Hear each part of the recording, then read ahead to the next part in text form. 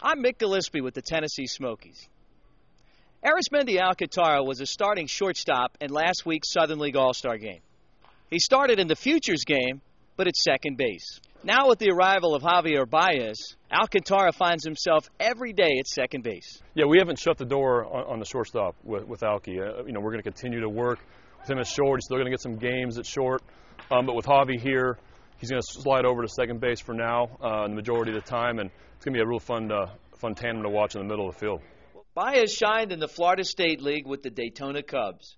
He batted .274, hit 17 home runs with 57 RBI in 76 games.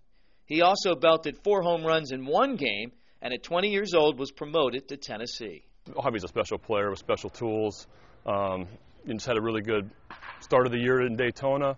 We felt like this was the right time to send him to Tennessee and hit him in third in the middle of the order here and let him experience Double-A for the from now until the end of the season. But Javi's made enormous strides since last year, and we're excited about how he's progressing and looking forward to watching this club play.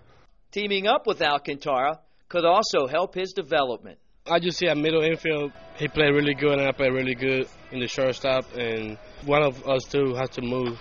So he's playing second base, and he's playing short also. I play my game, and if I got a question, I know he played shortstop for a long time, and I just ask him, and he helped me, and I help him. Arismendy Alcantara has been a force at the plate. He leads the league in doubles and total bases, is among the league leaders in batting, home runs, stolen bases, and hits. He also has a flair for the dramatic. On his way to third. He's going to try to win it here. The relay throw, not in time. Smokies win. Alcantara doubles in Caesar. A walk-off victory at the yard. 3-2. What do you say? Unbelievable makeup, unbelievable kid, and works extremely hard. He's obviously got a lot of tools. Switch hit with some power, can really run, strong arm, is versatile, can steal bases. So at 20 years old, playing in this league and doing what he's doing, hitting second, in the All-Star game here coming up, we're excited about the progress he's making. And we can play together, the middle infield, and can we work together.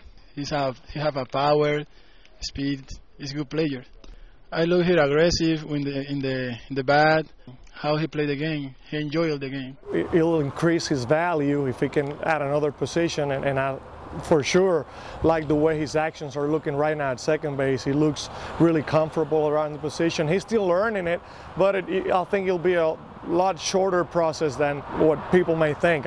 No matter which position on the diamond they play, the tandem of Alcantara and Baez are closing in on Chicago. Here's the pitch. Baez swings and cracks one to deep center. Back goes Almonte. He looks up. Straightaway center field. So long. I will really be amazed if they're not big league all-star. There is no doubt that the Cubs are loaded with middle infield depth at Double-A. For the leadoff man, I'm Mick Gillespie.